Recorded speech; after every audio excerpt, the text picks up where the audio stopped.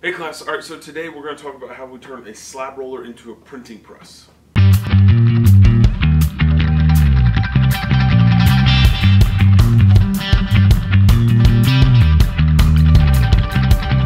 Okay, so on today's lesson, we're going to take this typical slab roller and we're going to use it as a printing press today. And the reason we're doing this is because there was an ongoing thread on Facebook, and somebody was asking, hey, what should we get if we can get a slab roller, or do you get a printing press? I say go with the slab roller as the purchase because you can use it for both pretty easily.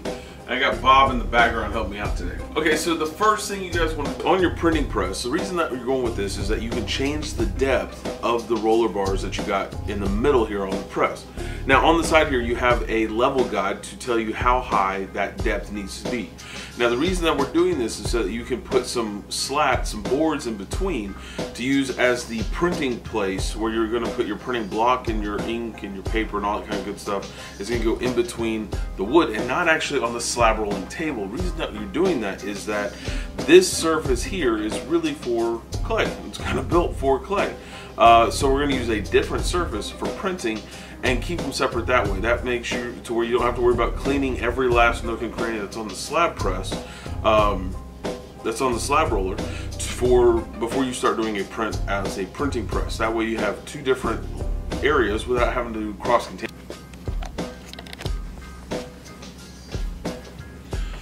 Okay, now on my slab roller, I've got this gauge here, and it goes all the way up to, it goes almost to 3 inches all the way down here. Now using that as my measurement guide, I'm going to use several different slats of wood to give me that depth, so that as I put my plates through, that I have an even press all the way across. Alright, so what I've got here is my slat. So I have a press board, it's like 7 feet long. It doesn't have to be that long, but make it to the size that you're actually going to work with. So if it needs to be, I wouldn't probably do more than 3 feet in length, because you really won't need much more than that as you're putting, one student work through each time. Now your bottom board is that press board because it's thick, it's dense, it can take a beating, and that's what you kind of want to have at the bottom layer, because the bottom layer is going to have the most amount of weight pressed onto it. Now the top layer that is going through the press is this thin poplar sheeting that I've got. Again, it's like 7 feet long.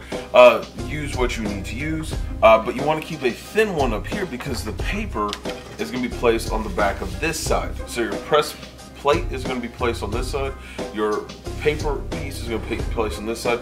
But as you're building a space on this bottom section, you want to make sure that you can put the paper wherever you need to put the paper, but the bottom section stays the same all the way across. It's going to make it to where your printing, it always comes out the correct way every single time. Now most printing presses have a nice little grid on top of their tabletop where you can line up your paper, you can line up your block, and as it goes through, everything's lined up properly. This is kind of the same thing, but you're doing a reversal of it where you're building your own frame. So if you've ever done any matting, you shouldn't have any issues with that. You're going to line up how big your plate is, and you're going to put little barrier pieces in there to where, and I'm going to show you that in a second, so that as the plate goes through and as the paper goes through on top of it, everything stays lined up evenly on the piece. Now, understanding the depth of the plate surface that your space that you're going to be using just a regular ruler, you're going to add the bottom plate, you're going to add your bottom board, which is going to be your base, your printing plate, which is going to be the next one, and then your paper. Really don't need to measure that because all paper is going to be about the same thickness. It's like super thin. Throw in a millimeter if you need an accurate measurement, and then the top board. Can't remember board. Got lost on board. And the last thing that you're going to do as you're pushing this through your slab roller, the canvases that come with the slab roller, you want to use one on the top of the surface and the bottom of the surface. The reason that you're doing that is because this is what's going to grab onto those rollers, because the rollers have this nice, thin meshing that is used to grab a hold of the canvas, and you're going to have it grab a hold of the canvas, pull the canvas with the pieces of wood through your press, and everything comes out printed on the other side. On our little setup here, we have our baseboard with a cloth underneath it, so that has so it can go through the press.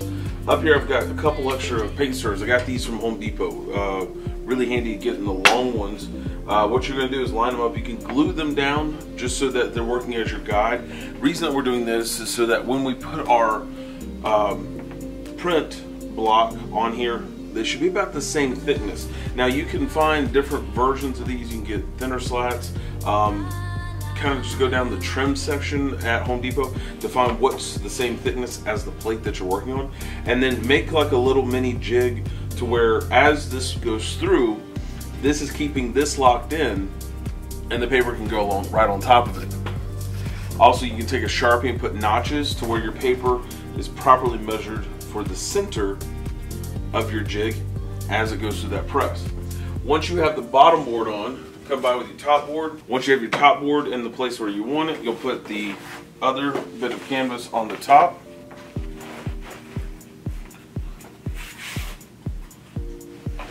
Press everything into as it goes, and then use your large wheel to drag, pushing the piece across. Now if you want to, I'd also have a secondary student or helper on the back side to hold the board steady and feed it, help feed it through the machine, everything going together. So this is better than working in teams. That way you're ensuring that all the students are participating. It's not just one student doing the whole job by themselves. Now, one other option for you is to use some scrap mat board. Instead of using the wood and the planks to press through, just use some mat board. You're going to have to use more of it because this is going to go, it's going to get deteriorated over time just because as it goes through the press. If you're watering down your paper where you're actually soaking the paper so that it is sizing better as it goes through the press, you are going to have to kind of deal with more saturation issues with the mat board, but it works the same principle.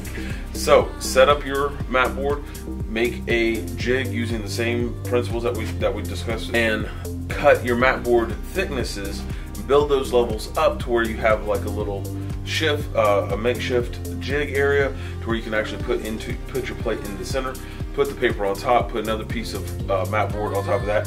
Make sure you're always running it through the canvases. That ensures that the spindles, as they're pulling the pieces through, if it's just the spindles on the mat board, over time the spindles are going to eat into the mat board and it's going to clog up stuff inside on your rollers, and that's not going to be good for the clay. It's not going to be good for the print. As you're going through, you're going to have a little bit of unevenness because it's going to rip and tear into the mat board. So make sure that you're using the canvases in between.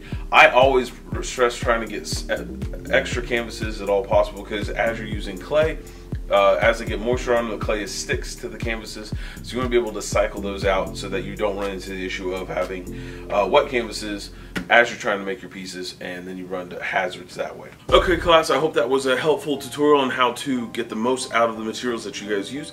If at all you guys have any questions, please raise your hand down in the comments below and I'd be happy to answer those questions. Otherwise, as always, I will see you guys next class. Please don't forget to like, subscribe, and share on all the various platforms because that does help me out a lot.